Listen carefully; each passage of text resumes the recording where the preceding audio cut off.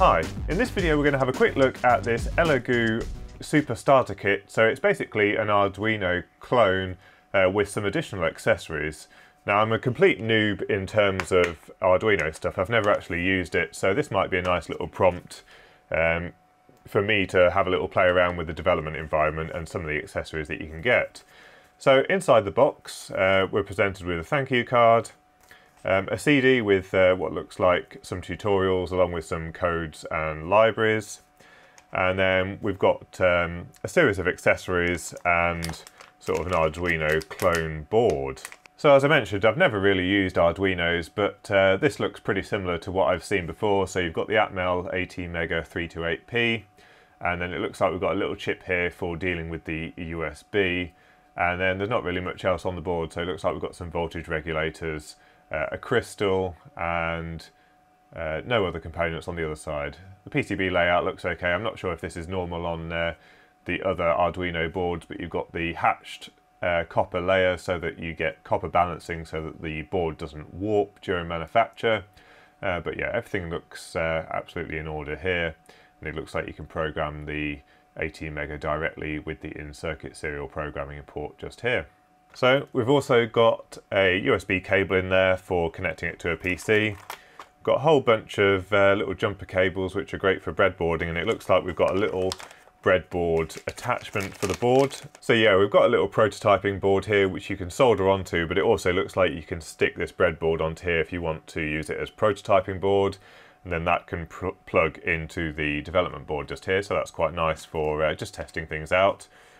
And then we've got a little joystick and a little thumb controller for it, so it can move in the axes and in any direction like a game controller, and it basically looks like it's got a pair of potentiometers for determining the position, so that's also quite nice.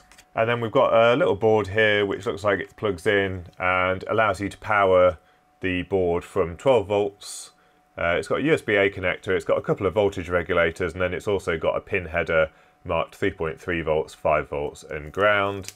And we've got some components, so we've got a 7-segment display, and this is the multiplexed type, so you've not got a huge number of pins on here, you've just got a common for each digit and then the 7 pins for each segment plus a decimal point. We've got an ultrasonic transmitter and an ultrasonic receiver, so that's quite cool. It looks like it's already got the chipset on the back. And then we've got a little board here with a ULN2003A on it and 4 LEDs, and I think this is basically designed for driving a stepper motor.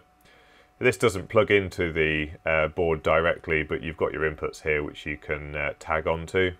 Then we've got some nice 5mm LEDs, RGB LEDs, and then a mix of single colour LEDs. We've got a classic 16:2 character LCD. Then we've got this little stepper motor, and this is what pairs with this stepper motor driver. Learning about stepper motors is really useful. They are used a lot in industry, so getting a bit of education on how to drive these properly is quite interesting. And then we've got a large prototyping board here as well. Let's see what the quality is like. And yeah, so I think Julian would approve of this one. The grip is quite tight, but it accepts components quite nicely into any of the pads. So this looks like a really nice quality breadboard. Not one of the very cheap ones that you can get with the really poor fitting contacts.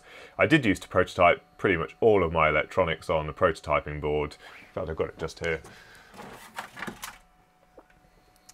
This was basically my prototyping board probably since I was about 12, and it's had loads of projects on this. They're really, really useful.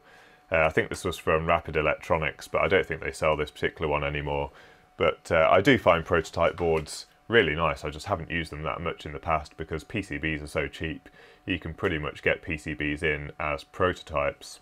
And then just a few other components are left in the box. So we've got one 7-segment display, a nice little relay which is quite useful. We've got a humidity sensor, we've got the infrared sensor to work with the infrared remote control, 10K potentiometer, and then we've got a little adjustment knob to plug into the potentiometer so that you can adjust the value on it. So there we go, that's quite a nice range of accessories if you're starting off learning how to program microcontrollers. Now, when I first started programming microcontrollers, it was with the PIC 16F84A, and things have come on a long way since then. But the way that I started with programming is not by using C, but in fact in programming assembly and learning how to use every peripheral in the microcontroller. So I set myself a little project to learn how to use each peripheral, tested it out, initialized it, and then made a project out of it. So I made something like an RGB color changer, I made a clock with a 7-segment display, then I made some timers and that kind of thing, and then what used to be all the rage back in my day was to create a fan controller for your PC where you could change the settings depending on how heavily you'd overclocked it. And I had one of these on the front of my PC saying what all the fan values were. But yeah, the sort of development environment's changed quite a lot since then, and everyone uses libraries, but I do think it's really useful to understand how these devices work, because when you go into a career, it's very rare that you're just going to plonk on some libraries that you've learned, and it may be in fact that because you're designing for medical or automotive or something like that, you wouldn't be able to use third-party libraries anyway, so you'd have to program it from scratch. But anyway, what I might do is do a little project with something like this in the future, and sort of get familiar with the Arduino environment, because I do want to have a play about with the ESP8266 and the ESP32, which uses the same environment, so I may as well start off with something quite simple. So I'll put a link in the description to the Amazon listing for this kit down below, and also a link to the manufacturer where you can buy it from their website directly. I do think it's quite a nice little kit to get started off, and the pricing isn't too bad. So hopefully you enjoyed this video, and until next time, thanks for watching.